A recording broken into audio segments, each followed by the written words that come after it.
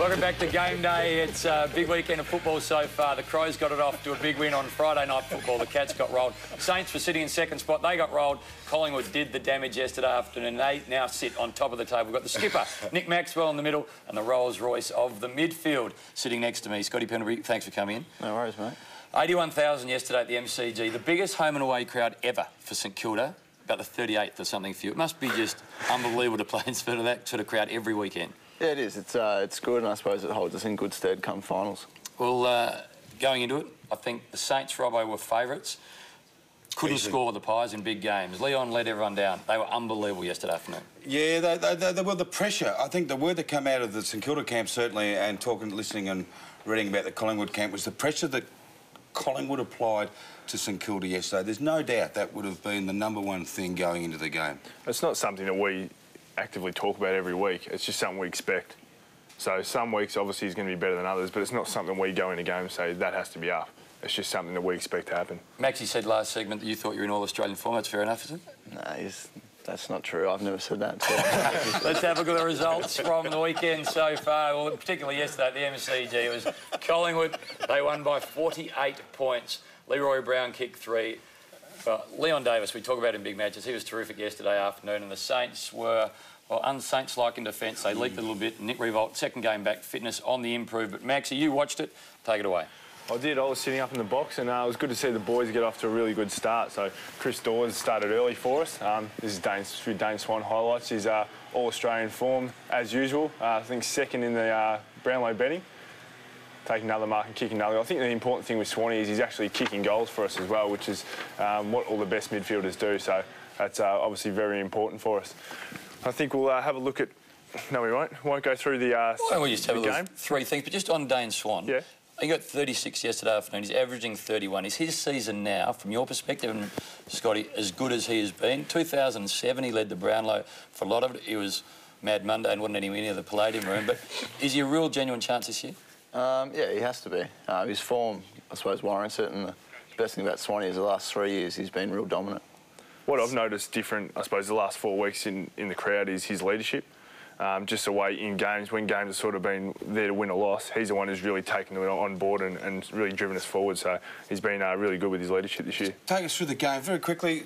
Scott, did you have an opponent yesterday? Because Swanee ran around and looked like he didn't have a lot of, too much attention. We all know that Jones went to Didac. What was the midfield setup yesterday?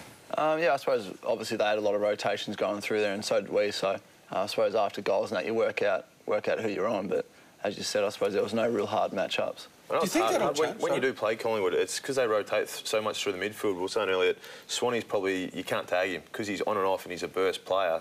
Same with Pendlebury. It's so hard to tag you guys just because your rotations and you move so quick. You don't really know where you are. But doesn't that have to be the next involvement in footy? I mean, we're getting players like Pendlebury, Swan running around getting 30, 35, having an enormous impact on games, and people are saying, well, you can't tag them. Don't we have to start... There's certain times again you can go off with them, but when they come back on, and when you've got blokes that are quick as these guys running in front of you, and you can't stop them, and they give the ball to each other, they share it around, and they work well as a team. Maxie, 3 things you learnt from yesterday afternoon? 3 things I learned from the game is that Travis Cloak and I might struggle to get back in. We might have to come back through the VFL, which is not going to be something I'm looking forward to. Second one is the Saints supporters really have to be patient with Nick Revolt. He's come off such a serious injury. It's going to take time. He's got to regain his fitness, and there's a big difference between training fitness and match fitness. So we know he's a champion and he'll be back. And Lee Brown has been a sensational recruit for Collingwood. I think that a lot of people were critical of the decision to go and get him, but he's really done a great job for us, kicking goals now as well, which is just really important for a key forward like him. But he's been our backup ruckman for parts of this year and a lot of last year. And he's been sensational. I think that people should start patting him on the back because he's been really important for us. Those 2 goals come in the first quarter and the second quarter where the game was still being decided. They were really crucial goals for the club. There's going to be a lot of players, and this is a great sign of how strong you guys are at the moment. They're going to struggle to get back into the 22 who are, and have been, regular leading goal kickers. Paul Medhurst a couple of times. I mean, you've got an unbelievable list with no injuries. Yeah, it's good. I suppose it's a good position to be in. A lot of pressure for spots, and makes it very competitive at training. What about Nick Revolt yesterday afternoon? Second game back, Hodgie, and Maxie said, be patient, the fitness will come. Big injury, hard to come back. Yeah, I guess it's he just got to build up his time, I guess. It's the same as Josh Gibson when he came back after a long stint off, that you want to play him 60, 70% until they get really fit, because the high-intensity game these days, you can't have blokes just coming and playing 80-90% of the game. So the more they play him, they're just going to have to hold on and just, as long as he's fit and ready to go for the first final. Scotty, we're just going to go to a break, but you have had big injuries and you've come back. How long does it take mentally to get fully confident again on the football field? I suppose I haven't suffered what Nick went through, but yeah, definitely after the first few weeks you start to feel back in touch, you know, probably 2 or 3 weeks. Pies are on top of the table. The skipper, he's coming back through the two. Scotty Pendlebury says he's in all-Australian form. Buddy Franklin is a guest. He's coming up later in the show, and Scotty's staying with us, and plenty of footy still left on 7 this afternoon.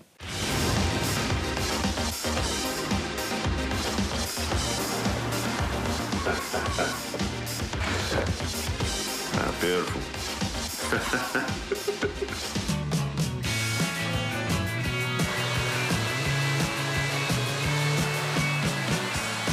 Guys, you look amazing. What do you reckon, Welshie? Yeah, not bad. Pretty happy with the back part.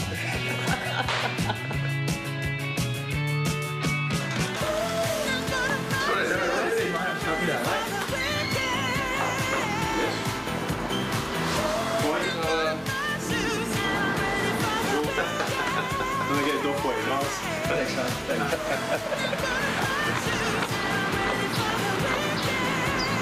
D-Swan, 3 votes. Humour at its best. Probably a good idea at the time. No, it wasn't. Well, just talking about Brownlows, we asked our viewers on Friday night, who do you think will win this year's Brownlow medal? Ablett, Hodge, Swan, Judd, other. And according to you, you got another 3 votes yesterday afternoon in Tasmania, is that right? Far from it, mate. Far from it. Scotty, you got a view on the Brownlow at this point in time? I don't know, it's hard to pick, I suppose. Hodgie, Hodgie is standout, isn't he, at this point? Aaron Sanderlands? Yeah. Aaron Sanders? Yeah, I suppose. Can't miss him, so.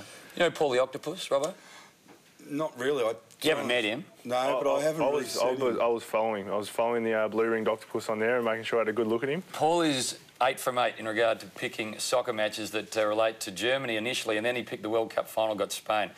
We texted and tweeted our little friend Paul, and this is what he had to come up with in regard to the Brownlow. We put a couple of these little glass cabinets in his aquarium. He's only got 6 months to live. He's 2.5 and he's about buggered, but he came up with Dane Swan. I think he's a smart octopus. He's a clever man. Well, Doggies Port at Darwin last night. Plenty of heat. Doggies, quick hands. We're staying out of this one. You're going head-to-head with Scotty Pendlebury. I am. I want to ask Scotty Pendlebury a few questions, mate. Is it true you've struggled with a coin toss in the last few weeks?